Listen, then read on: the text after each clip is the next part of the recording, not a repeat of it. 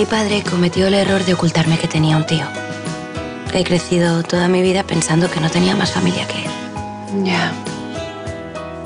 Bueno, los padres a veces hacen lo que pueden, Susana.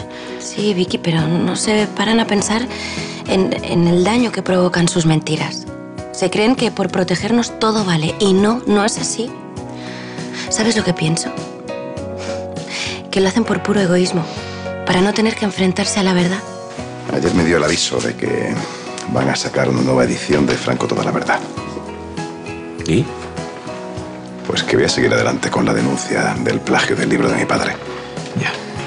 Oye, ¿no se supone que Quintero es el abogado de esta revista y por lo tanto también el abogado de Ortega? No entiendo nada. Aquí hay un claro conflicto de intereses, ¿no? Sí, por eso me ha recomendado precisamente a una abogada especialista en derechos de autor, una tal Inés Saavedra.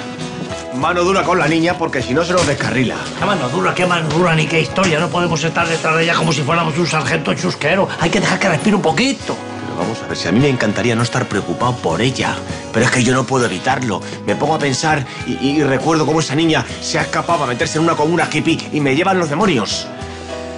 Marcelino, agua pasada no mueve molino. ¿No mueve molino? ¿Usted se imagina ahí? Rodeada de hippies por todas partes, 25 hippies alrededor de ella, con los cigarritos de la risa y que se besan entre ellos, todos con todos. ¿Cómo estás? ¿De verdad? Solo, Charo. Muy solo. Ahora me arrepiento de todas las oportunidades que desaproveché para estar con mis hijas. Bueno, la soledad tampoco es tan horrible. Te acostumbrarás, te lo digo por experiencia. Pero es que no quiero acostumbrarme, quiero que vuelva Candela.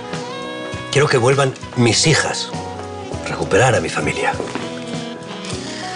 Arturo, pese a tus amenazas, nunca pensaste en denunciar de verdad a Candela, ¿no? Le voy a decir a unos amigos que se vengan a la fiesta. Claro, si vas de mi parte seguro que os dejan entrar. No hay problema. Entonces aprovechamos. ¡Fuera de mi terraza, sos hippie! ¿Qué haces? ¿Tú qué te crees? ¿Que yo soy tonto?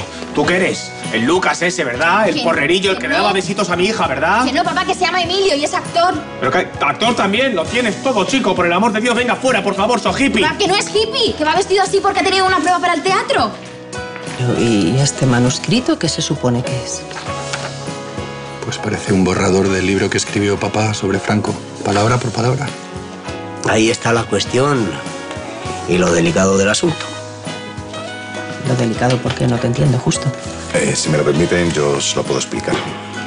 Sí, Diego, ¿qué tienes que ver tú con todo esto? El manuscrito que tienes en tus manos, Javier, lo escribió mi padre, Ricardo Osuna.